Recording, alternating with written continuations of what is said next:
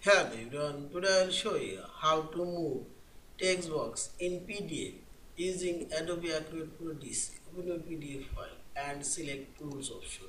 Here you will find this Edit PDF option. Now click on this text box.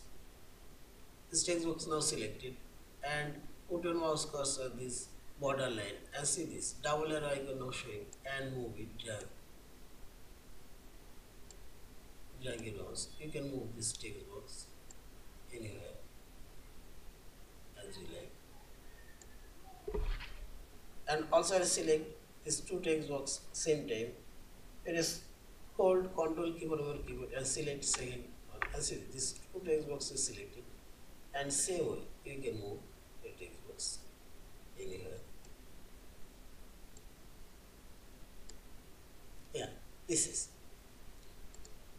Thank you for watching. Please subscribe, like, share, and comments.